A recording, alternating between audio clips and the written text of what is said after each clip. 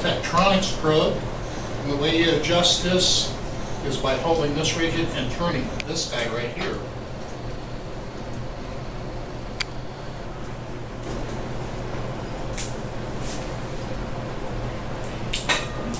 So as you can see, maybe,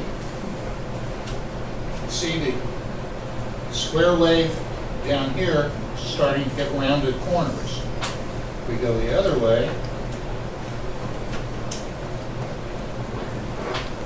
we'll back the capacitor all the way out. That's what we'll do.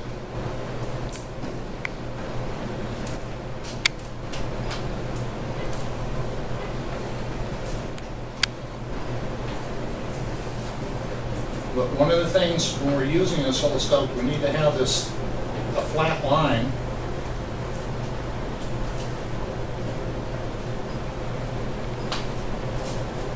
This little dip right here, or a sharp spike, that's telling you the probe is not calculated. That's the reason why they put a calibration output port on the front of every scope. I've never seen a scope without it. So to calibrate it, we make it flat.